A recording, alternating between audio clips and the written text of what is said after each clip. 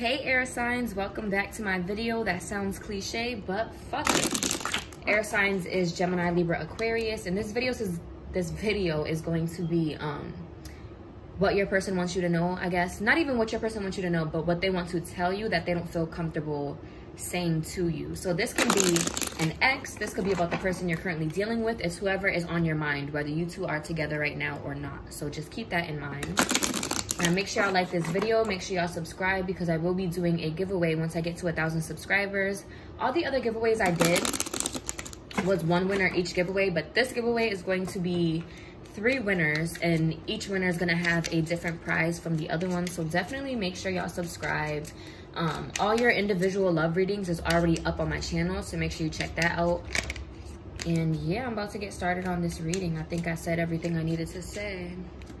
Make sure I like this video though, thank you. So I'm going to pick some signs. We're gonna see who you could be dealing with. Keep in mind, this isn't gonna resonate for everyone. Readings in general, like collective readings, YouTube readings, readings that you see on Twitter or Instagram for the collective, it's not gonna resonate for everyone. It's gonna resonate for who it's supposed to be meant for, but if it doesn't resonate, don't force it to apply to you. You'll know if it resonates or not. You'll be able to feel it. You're gonna understand. If you don't understand what the fuck this reading is saying, then it just isn't for you. But anyways, I'm gonna close my eyes, mix this up a bit, and okay, that's 3. Yep. Alrighty, so the signs that you could be dealing with is a Taurus. You could be dealing with a Taurus, a Libra, or a Leo. So this reading could be about a Taurus, Libra, or Leo, if you've ever dealt with one or if you're dealing with one now. Let me move my seat back a little. Okay, so what is it that your person, air signs, want to tell you but don't feel comfortable sharing with you? Once again, air signs is Gemini, Libra, Aquarius.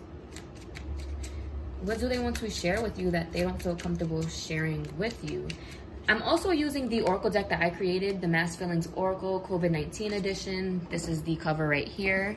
You can purchase through the link in my bio. You can book your personal reading through the link in my bio, and you can also purchase healing crystals, healing crystal bracelets, protection bracelets, all that good stuff through the same link. So make sure y'all check that out. But anyways, air signs, the person that is on your mind, what do they want to share with you that they don't feel comfortable saying?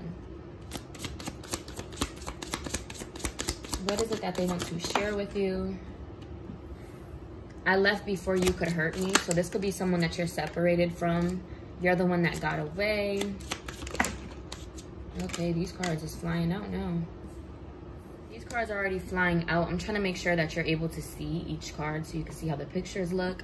Now, if you're interested in buying this deck, you don't have to be a tarot reader. As you can see, like, you just have to use your intuition. The messages is in here. Just use your intuition on the messages that's being said and even the pictures that's shown. The Oracle deck doesn't come with a guidebook because, once again, it's meant to use with your intuition. You can use it independently or you can use it as a clarifier for a tarot deck. But yeah, let me clarify this for you. So I left before you could hurt me. That's self-explanatory. This person walked away from you before you were able to hurt them. Or maybe you already did hurt them, but it's like, okay, let me walk away before they hurt me to no return. Like, they break my heart to no return. Like, they're just like, okay, let me just walk away before it gets worse than what it is now. Or before, you know, I get hurt. You're the one that got away. This person is viewing you as the one who has gotten away in their life. They're viewing you as the one who, like a missed opportunity, the one that got away, you know, like they're the love of their life, basically. I wish I can go back in time. I see that they wish they can go back in time and change things, maybe prevent themselves from leaving or preventing things in general in the connection. Like, I see that they wish they can go back in time and change things. Once again, I wish things were different and our time apart opened my eyes. They wish things were different. Like, they wish things were different between y'all, and with the time apart open my eyes, it's like they wish they can go back in time because now that you two are separated or no longer speaking, it's like, okay, I wished things were different. I wish I can go back in time. I wish I could change things. The distance between us, whether it be emotional distance or physical distance, is opening their eyes and making them realize, like, damn, I should have never left, or I should have never did the things that I did. and then it was a test. Your person feels as if this connection itself was a test. Like, not even the connection itself. I feel like they put you through the test. They put you through some type of test, some type of trial, some type of tribulation. And it's like, you failed. You might have failed the test. It's either you might have failed the test, or, you know, you peeped the vibes and just things went downhill from there. Like, I just see, matter of fact, let me get some clarifier. Let's see if it'll clarify this. Let's see if I can get any clarification on this. Clarification on the it was a test card. Clarification on the it was a test card.